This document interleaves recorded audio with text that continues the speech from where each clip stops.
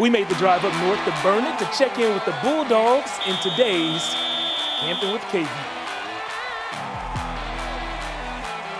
When we made it up there, the first thing we noticed was the huge new indoor practice facility. Oh, you fancy. I like it.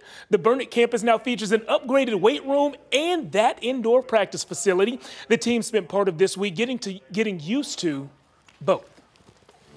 Dude, it's just massive. It's great. Well, the indoor facility is amazing. First of all, there's not a better one in the state of Texas. Everybody's working at the same time. There's more time to get stuff in.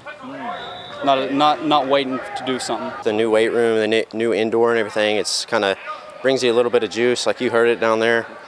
It's just kind of exciting, it's refreshing. Burnet opens the season on August 25th against Livonia.